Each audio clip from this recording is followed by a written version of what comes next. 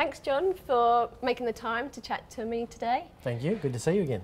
I am really interested in your thoughts on digital marketing for our show, and so today we're going to specifically talk about marketing from both an agent and a marketing person's perspective, and also delve into like what your thoughts on digital media and social media and the like. Very good. Looking forward to it. So what are your thoughts on what we have today versus when I first worked for you back in 2006? Yeah. You know, the difference in what the agent has in their digital toolkit. I still think it's underutilised, and I think people kind of gravitate towards bits and pieces. Some people are great users of REA and Domain, the digital platforms, but they're not so good on some of the other apps that it can be used. Some are great on social media, others kind of have a blind spot around social media. And I think that all things technological, you don't need to use everything, but you need to be open to finding out what everything can do for you. Yeah. So I speak to a lot of agents who, you know, if you're 40 plus probably, you probably didn't grow up with an iPad and No. the social media and that sort of stuff.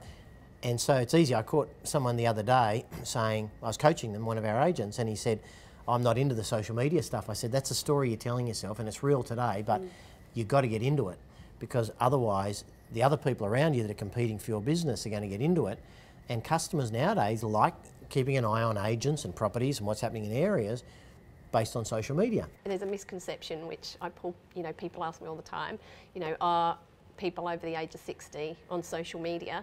And they are, because they actually have their iPads and they will scroll at a slower pace, and they want to stay connected to friends and family, and it's a great way, great medium and channel for them to do that.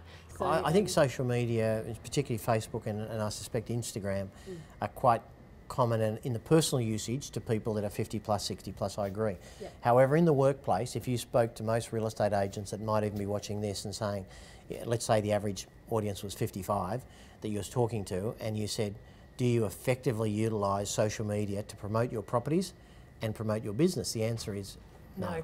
And I agree with you, because that's all my clients, like the majority of them are in that age range, because they come to us and they go, I don't want to do it. Yeah. Your team, could you just do it for me? So yeah, I But agree. look, even if you utilise a service like yours and you outsource it, which I think is a great idea, because again, you can't do everything, and some people have that passion and touch about doing it, others need to get an expert in, but you still need to be across it, aware of it, interested in it. So even though I'm not personally into Facebook and Instagram, again, I follow sites that inspire me. So it could be quotes, that I can use for coaching and training and just insights. It could be architectural sites that I'm following, what are the latest trends in new developments.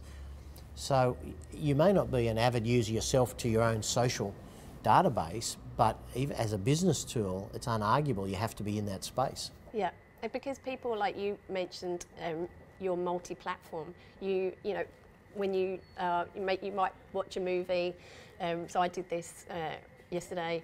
I watched a movie, but then I find myself going to Wikipedia, to research the actors, and then I read around that topic and around that subject, and we get really immersed in information, and and it's like more than the one experience. We use multiple platforms for different 100%. elements to build that.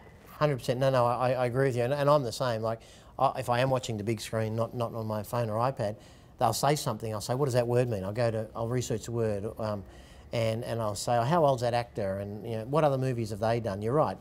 I find it's just critical. What about marketing people? Because there's a lot of resources and help, coaches in the industry that help on the sales side. And I've always thought of marketing and sales for real estate. It's really the yin and yang, and there's not many resources, there's still a lot of opportunity for people like me and my, cohorts to raise the bar on knowledge and training. So how do you structure or train your marketing staff? I think let's put us aside just momentarily, because we're a bigger firm than most, maybe, that are watching in terms of the number of offices and perhaps the infrastructure we have, but I'll talk about it in a minute. Let's just talk to the individual that's watching here. Either you're bloody good at social media, you've got a touch of marketing and angles and what to do and how to say it, or you're not. If you are, and there are some very good people at it, great, go for it, do it. If you can do it all, and if you've got a particular strength on it, maybe that's good. Most aren't. Therefore, you've got to say, well, I either stay out of that game or I hire an expert. I would say you hire an expert. So there's a girl on the Northern Beaches that I know very well, Lisa Novak, and she works for Novak Properties. Oh, yes, I know Lisa. Very successful. We're doing the ride, the digital ride across Thailand together. Oh, okay, So, cool. yes. So Lisa, I think, is extraordinary at social media, and the way she utilises Facebook, predominantly to sell her properties. And I think that most of her listings have a short period before they hit the major portals on hers, and she's getting tremendous cut through and selling them before. Yeah. And one of her propositions to the client is, why don't you give it to me for a fortnight, and we'll see if we can sell it on Facebook for a great price, and if not, we'll then go to REA and sign boards and so forth. Yeah, the off-market listing is very much aligned with social media and database. So you mustn't forget the email database, but those two mechanisms to test the waters, Correct. see what the pricing perception is for that particular property before you then go to a full 100%. campaign. So Lisa, for me, is an example of someone who's very comfortable in front of the camera. She knows what to get, and I'm going to say it's the wrong term, but it's down and dirty. It's very authentic. She doesn't get wonderful camera crews like we have here at lighting. She virtually walks through with a camera and says, hey guys, have a look at this. This is a great beachside apartment, needs a bit of work, have a look.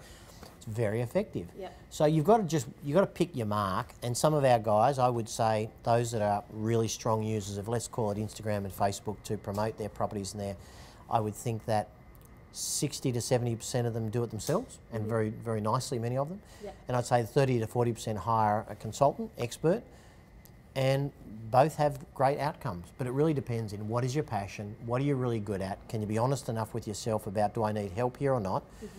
And it could be you start off doing it yourself, because if you're an agent sitting there saying, I don't have a huge budget, I'm not writing $500,000 yet, I'm writing 150 to 200. And you've got a bit more time because you've only got a couple of clients at any and you may time. not have the capacity, you do have the time, and you may not have the financial resource to actually outsource it.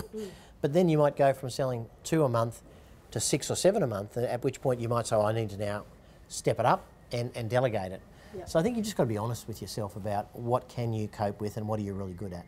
And it's very technical. A lot of people assume because they've made the same assumption with marketing for years, that because we're bombarded with it and we see it and we can touch it and experience it, that it must be super easy and happens in a wink of an eye. But so my challenge in the industry is to lift the game on paid advertising. Yeah. So that's taking some of the budget or from the portals, but realigning it a bit across multiple digital mediums, putting it into Google ads and putting it into social media ads. Yeah. So so paid advertising, so basically we have these audiences and we can build our databases within Facebook, and as soon as somebody visits your website, we can kind of tag them and follow them around the web, which is the remarketing. Yeah. But that's like a whole world that people still haven't kind of cottoned on to. That's where you need the expertise, for sure. Look, I think capturing basic content, if you are quite adept at digital and using cameras and stuff, I think it's actually not that hard for most. But actually then, so where does the content go? Well, some people say, well, I put on my Facebook, and I say, well, that's interesting. I had a look, you got 14 followers, so it's probably not going to go far. However, the retargeting, search engine optimization, Google AdWords, but again, if you're writing 150K, you may not be able to, you might have a small budget, but not a big one. If you're selling 15 a month, you've got the capacity, and you probably need to really boost that up and turbocharge it. So from my perspective, I think, yeah, it depends on where you're at in the growth cycle, but you've got to start looking at. But I would start. See, one of the things is someone could probably watch this interview and a number of your other ones and feel overwhelmed and confused. Just start small. Yeah. So if all you start by doing now, go to Lisa Novak, have a look at what she does, try and do 1 or 2 yourself, and post them to your own Facebook account and Instagram, even if you only have 14 followers. Just test it, get good at it. Then all of a sudden you might end up with 144 followers, and you might be getting better at it. And then all of a sudden you sell a property off the back of it. Someone says, oh, I saw the property on Facebook, can I see it? So don't be afraid to start small and test. Don't be afraid to engage experts like yourself. If you have the wherewithal and the budget to do it, that's good too. But just test, don't get overwhelmed. Actually have fun with it. Yes. Go and follow some interesting sites. Not just Lisa's, but there's a number. Stefan Bertrand in our ride office does great work, as does his colleague Michael Dowling. Alex Mintorn at Warunga up near you, Mel. Fantastic, and they in the main do it themselves, but they've developed a passion and a enthusiasm for it, and it comes across.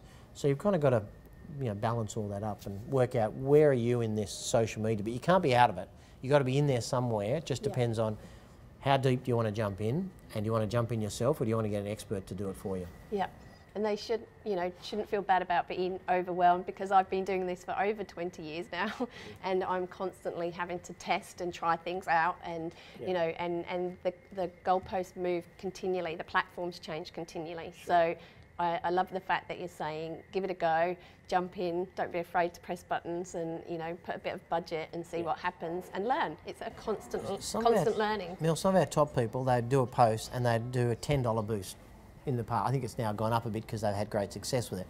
But they'll say, oh, we put $10 or $20 into a boost on Facebook or social, and they just started small, and all of a sudden they spread their reach and they got more followers, and their content got better. So, yeah, very good strategy. Start small. Yeah. Well, thank you for your time today. Really appreciate answering all my questions, and I'll chat to you again soon. Thanks, Mel. Thank you.